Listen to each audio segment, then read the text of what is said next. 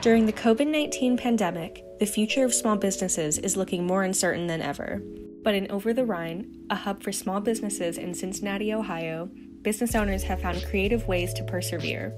Tessa Clark, a local designer and manager of clothing boutique Idlewild, has found a creative way to reach out to clientele and collaborate with other boutiques. When the pandemic sort of happened and then Governor DeWine in Ohio here put the shelter in place, I knew that I was going to have to engage with viewers and our clients and consumers in a different way.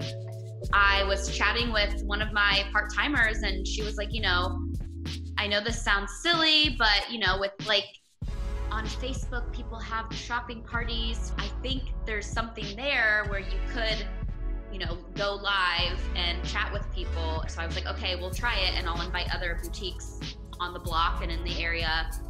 This was the first time we all kind of collectively were like, okay, we're going to do something every week to kind of help each other out to get through this. I think collectively it's been a good thing for all of us. In addition to the shopping parties, both Tessa and Ivy have continued to prioritize the experience of their clients who are now shopping from home.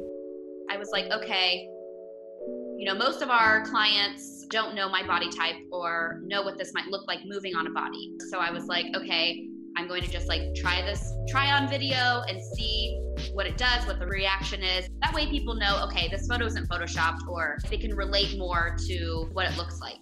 I just posted my second one yesterday and it has almost 2,000 views already. And I've seen sales from the things that I've tried on. And this is something that I'm going to continue even after the pandemic subsides. I'll take things from, Sloan or any other boutique in town that I work with and drop the things off for 24 hours so they can try them on. Or, when we were able to work with people, I would gather everything and take it to their house so they could try on before they committed to buying. Sloan has been doing that even before this started. My other business is a wardrobe styling business, so I already have been doing that for years. We're just enhancing that now. I'm delivering to people that are core customers of Sloan that we know very well, so that they don't have to feel like they have to spend the money until they really get to try it on. If any industry is prepared for this, it is the fashion industry, because we are innovators and we are creative thinkers and we have been taught and trained to adapt.